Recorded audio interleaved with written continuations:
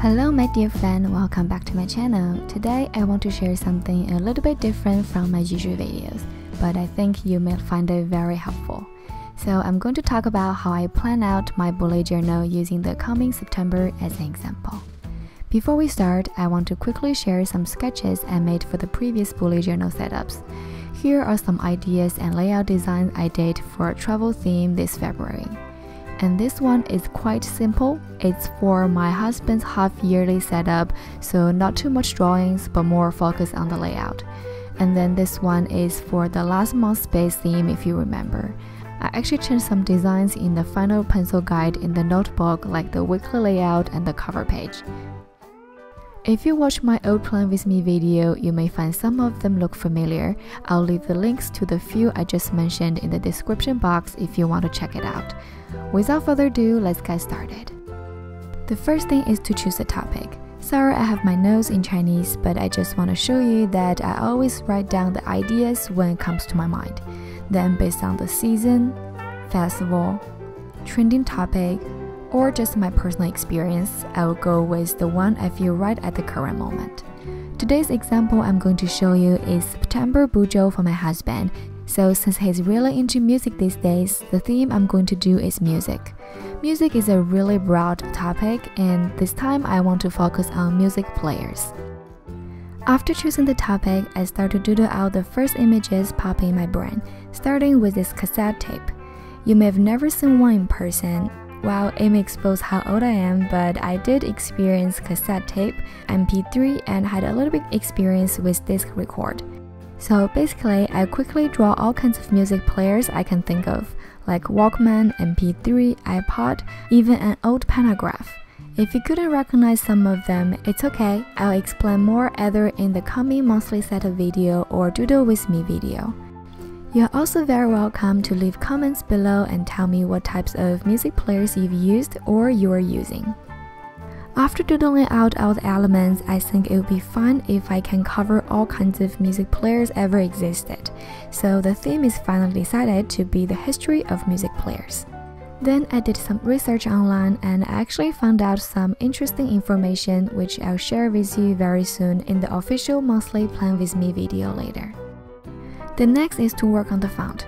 I found this one called Music by Qing Kuai T and just fall in love with it. I also found a lowercase font designed by Fan Liu, which is perfect to use as subtitle. Here is me trying a few of them. For most of times, I try to come up with my own design on everything, but it's always good to have a reference and learn from other really good people. If you're interested in those fonts, I'll leave the link in the description box for you. Okay, now we can work on the layout. In order to save space, I divide the right page into 8 parts. And for each music players, I have a few designs in my head already, but since I'm going to draw them in chronological order, to begin with, I decided to use pantograph element on the cover page. After quickly sketching out 2 designs, I'm not really happy with it, so I divide one section even more to 4 parts to record more possible options. I know some of you may not spend so much time and effort working on the layout design, and I totally understand. Personally, I prefer to do all the research and preparation to make my video content more interesting or inspiring for my viewers. But if you already have a specific layout that works the best for you, especially for monthly view and habit tracker, that's great and keep it up. As for the cover page, there's no limitation on how you make it, so that's where I spend most of my preparation time on. I've tried a few different designs in the past, like drawing across the whole spread, Dutch door, and the more traditional way of half-half. I encourage you to always try something new, and it will be a really good experience for the whole month while using it.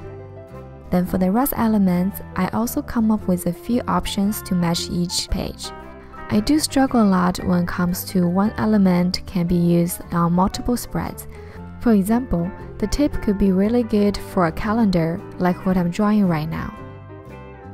Or just simply take the tape out and make a space for brain dump. I'm also considering to make it into a mood tracker by dividing the tape into 30 sections. In the meanwhile, for each of other elements, I try to come up with designs to match different pages, which I'll have to make a decision before moving to the notebook. Anyway, the point of doing brainstorm for myself is to dig out all the possible designs, and sometimes I feel sorry that some good ideas that are overlaid for one spread, so I can't present all of them in the final setup. By the way, the example I'm using today is purely black and white, so if you're planning to do a colorful theme, don't forget to test out the color palette and try it before using it in your notebook. That happened to me when I first started doing bullet journal, but I added away and redo it. You won't be able to find out which video I'm talking about anymore, but yeah, try to make sure the colors are working well with each other, okay? Sometimes one spread is not enough for me, then I'll keep sketching on the next page. But here I'm just showing you as an example, so I didn't draw all the layout options within the camera. But I'm really happy how this planning turned out, and there are a few ideas I love a lot. Even though I can't use all of them this time, I'll save it for later when there's another chance to do music-related theme.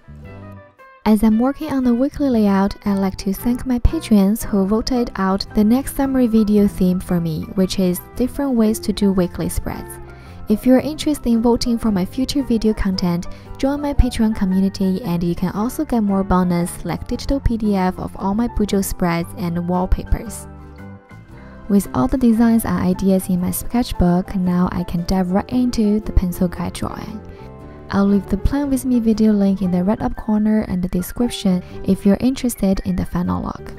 Again, I want to mention that the main purpose of bullet journal is to let it serve and help you instead of making you pressured or forcing yourself to go for extreme fine art style. This is all personal preference.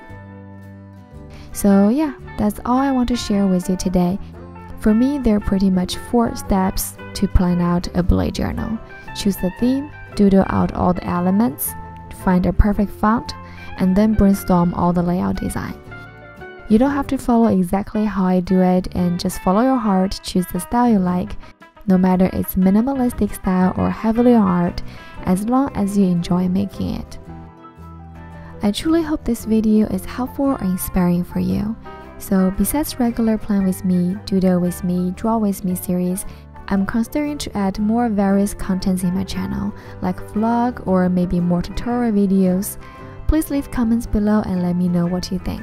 I really appreciate your feedback. If you like this video, please click like and subscribe. Also, don't forget to turn on the bell. Thank you for watching. I'll see you very soon in my next video. Bye!